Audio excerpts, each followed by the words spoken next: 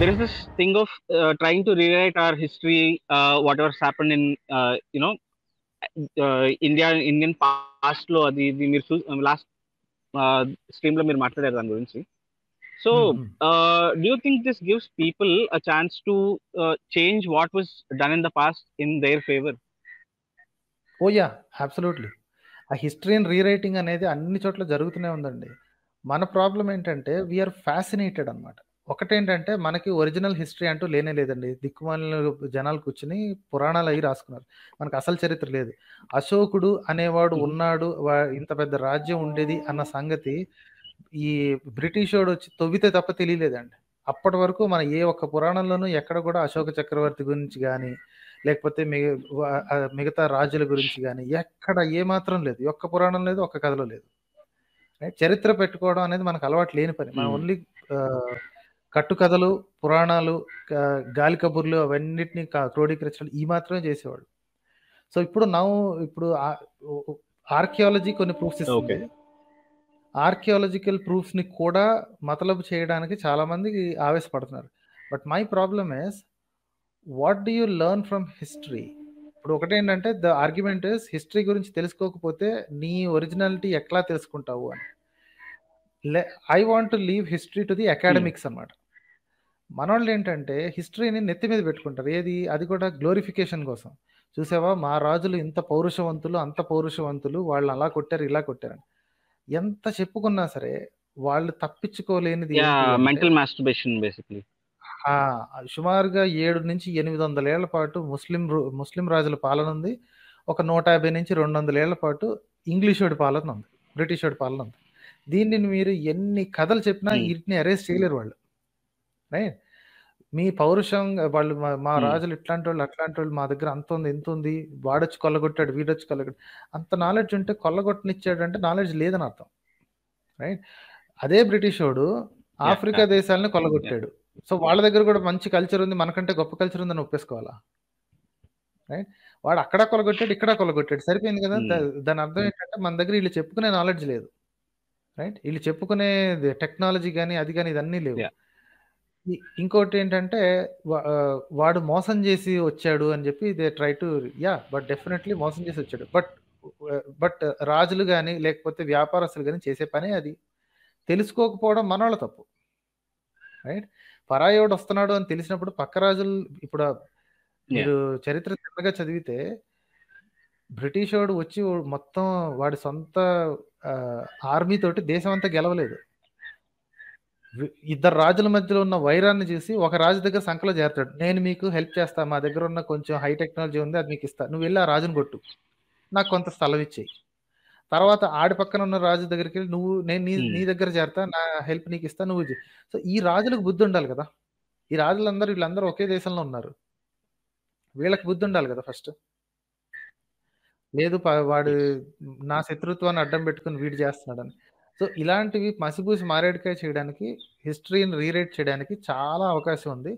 But I somehow don't care about it. ఎందుకంటే తెలుసుకుని ఏం చేస్తాం? రైట్? తెలుసుకుని ఏం చేస్తాం? అకాడమిక్ స్టడీ అంటే అది వేరే సబ్జెక్ట్ అండి. Not everybody should be associated with studying history. Right?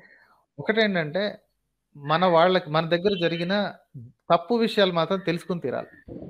ఎందుకంటే మళ్ళీ మనం చేయకుండా, మన తర్వాత తరం చేయకుండా కాపాడడానికి హెల్ప్ అవుతుంది. Apart from that history has no particular special value అండి. ఎవడో రాజుకి ఏంటి 7 కొడుకులు ఉన్నారో లేకపోతే ఎంతమంది కొడుకులు ఉన్నారో, వాడు ఎక్కడెక్కడ చేశాడు, మనకి ఎందుకు సార్ అది? మనం ఆ రాజ్యంలో లేము, మనం ఆ రాజ్యంలో పనిచేయము. There is absolutely zero value. మ్యాథమెటిక్స్లో చెప్పుకుంటారు చూసారా, ఆల్జిబ్రాలో ఇన్ని క్వాడ్రాటిక్ ఈక్వేషన్లు చేపిస్తారు మాతోటి, జీవితంలో ఎప్పుడైనా ఉపయోగపడుద్దా అని. వాటికన్నా ఉపయోగం ఉంటుంది కానీ హిస్టరీలో మీరు బట్టి కొట్టి ఆ రాజు ఈ రాజులు కొట్టుకున్నారు, అది చేశారు, పానీపట్లు చేశారు, ఇన్ని సంవత్సరాలు, there is no future use unless you are history major. మీ స్టడీనే అదైతే తప్ప మీకు పెద్ద ఉపయోగం లేదు దానివల్ల.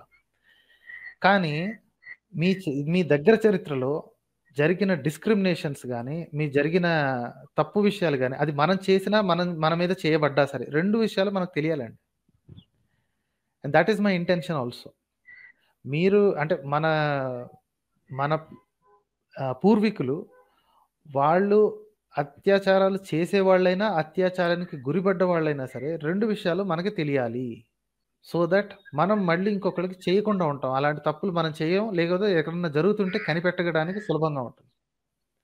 That is the only purpose I think we should have for history అండి. అది నా personal view. It's not I'm కానీ నాట్ సేయింగ్ అది దట్ కూడా so once you start rewriting, how do get an objective view of history? Like మనం ఎవరన్నా వర్ వి the అప్రెసర్స్ or were we oppressed by somebody, రాసేవాడిదే కదా అప్పుడు కూడా మళ్ళీ. ప్రాబబ్లీ విల్ నెవర్ నో అండి. ఎందుకంటే హిస్టరీ లేకపోతే మనకి ఏం జరిగింది ఎలా తెలుస్తుంది అని అడుగుతున్నారు కదా. ఇప్పుడు భూటాన్ అనే దేశం ఉందండి. భూటాన్కి చాలా రిచ్ హిస్టరీ ఉంది. కాకపోతే పాయింట్ ఏంటంటే వాళ్ళకున్న హిస్టరీ అంతా ఒక పర్టికులర్ మొనాస్ట్రీలోనో ఎక్కడో దాచిపెట్టుకున్నారు. బట్ ఇట్స్ సమ్ ఫైర్ యాక్సిడెంట్లో మొత్తం అంతా కాలి బూడిదైపోయింది. సో వాళ్ళ చాలా పెద్ద హిస్టరీ మాయమైపోయింది వాళ్ళ హిస్టరీ నుంచి. అలాగని చెప్పి మేమెవరో మాకు తెలియదు, మేమేం చేయలేదు అని వాళ్ళు ఊరుకోలేదు కదా. Life still goes on. There is no stopping of life. Just because ఇప్పుడు మన తాతయ్య ఉన్నారండి. We know the name of our తాతయ్య. ఓకే, మన తాతయ్య వాళ్ళ తాతయ్య, హిస్ గ్రాండ్ ఫాదర్, వాళ్ళ పేరు మనకు తెలుసా? మొత్తం దేశం మీద అలాగా 4th level 6th level grand father పేరు తెలిసిన వాళ్ళు 10-15 వేల కంటే ఎక్కువ ఉంటారండి. Normal people nobody knows, right?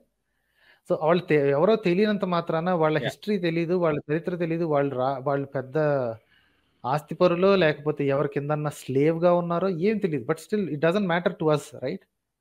Yeah. So, don't you think a better way of looking at history is to look at it as a whole, like as a species, and look at what's worked and ఏది మనకి ఎక్కువ wellbeing తెచ్చింది? No matter what side we are on, హిస్టరీలో రాసిన హిస్టరీలోనో మార్చిన హిస్టరీలోనో, isn't that a better way to read it is a history? Better way. కాకపోతే that is a intellectual way, and unfortunately intellectual way is not the common వే. జనాలు ఏంటంటే emotional గా feel అవుతారు. మన వాళ్ళు అని అనుకున్న వాళ్ళకి వీళ్ళకి నయా పైసా డిఎన్ఏ సంబంధం లేకపోయినా సరే మన వాళ్ళు అనుకున్న వాళ్ళకి హయ్యర్ ప్రయారిటీ ఇవ్వటం, వాళ్ళని ఒక ఇంత గ్రేట్ గా చూడటం, ఇది ఒక కామన్ అలవాటు కదా మనకి. ఇప్పుడు for example south Indian Brahmins ఉన్నారు అనుకోండి. I'm taking Brahmins just as an example. It could as well be any other community like Kshatriya are శూద్ర ఆర్ ఎనీథింగ్ ఎల్స్, రైట్? మన ఒక గోల్డ్ స్మిత్ ఉన్నాడు అనుకోండి. సౌత్ ఇండియాలో గోల్డ్ స్మిత్, నార్త్ ఇండియాలో far north లో ఇంకో gold Smith. They don't have anything in common. Okay, so వాళ్ళ చరిత్ర తెలుసుకుని వీళ్ళకేంటి ఉపయోగం? మావోడు అని వాళ్ళు అనుకుంటారు అంతే. నేను అదే పని చేస్తున్నా, వాడు అదే పని చేస్తున్నాడు, మావోడు అనుకుంటాం. కాకపోతే వాళ్ళ పిల్లల్ని వీళ్ళకి ఇవ్వరు, వీళ్ళ పిల్లల్ని వాళ్ళకి ఇవ్వరు.